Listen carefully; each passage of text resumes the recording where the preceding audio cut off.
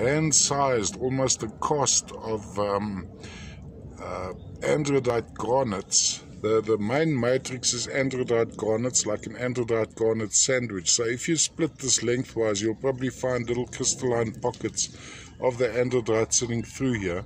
But first of all, let's have a look at this side. I would use this as the matrix. We have a whole lot of little andradite garnet sitting here, sort of a red to brown in color. A whole lawn of them. Then perched over there, maybe a haussmannite crystal. Could also be a tiny haussmannite, could also be a hematite. I think we are actually looking at haussmannite, the pyramidal form. Then when we turn the guy over, we have a totally different view from this side, which I find the more interesting side.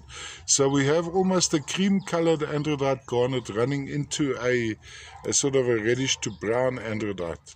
Size-wise, hand size, so pretty good size on this piece. Let's see if we can find some little haussmannites on this side too. Most likely we will. Let's just have a closer look.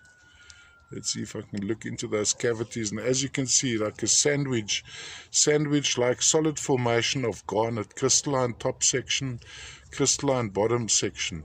And I think if one would split the specimen further, one may find other little vugs or sections of the crystalline andradite garnet.